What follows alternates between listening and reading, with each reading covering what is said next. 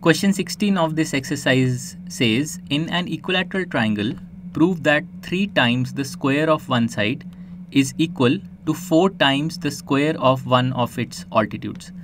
So let's draw a figure to help us solve this problem. So here's an equilateral triangle ABC that I have drawn. And let's also draw one altitude of this equilateral triangle. So let's draw the altitude from A to BC like this. Okay, so let's take the foot of the perpendicular as D. So AD is perpendicular to BC. So we have to show that 3 times the square of one side. So let's take that one side to be AB.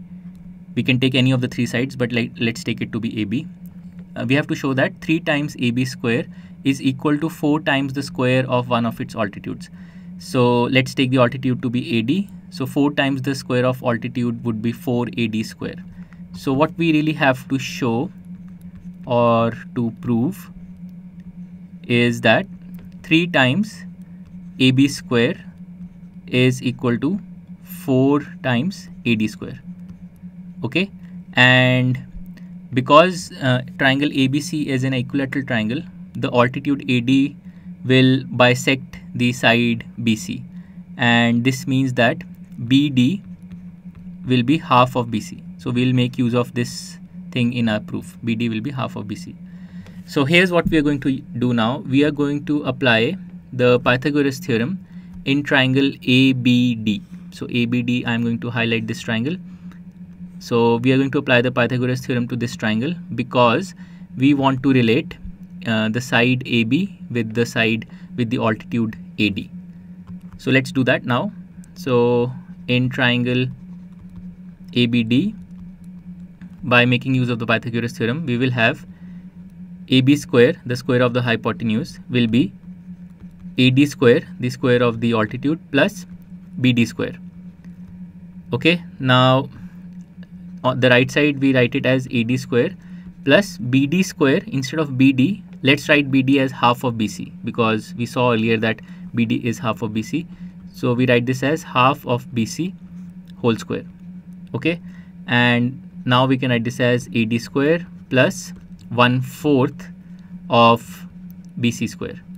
And now let's make use of the fact that BC is equal to AB, because the triangle ABC is equilateral. So instead of BC, we are going to write AB, so that we find a relationship between AB and AD.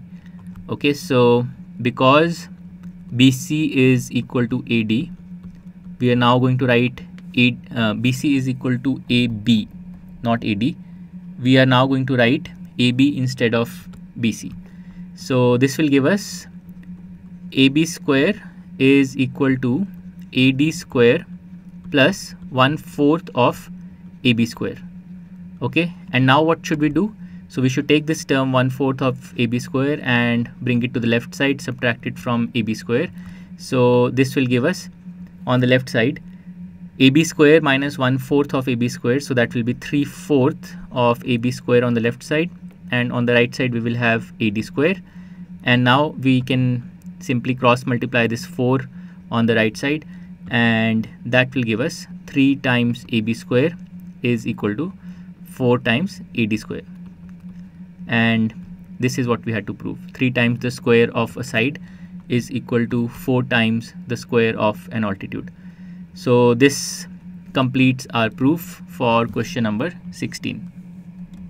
To learn more about how QMath can help you crack school and board exams, explore QMath Leap, a live online classroom program run by highly experienced and committed teachers.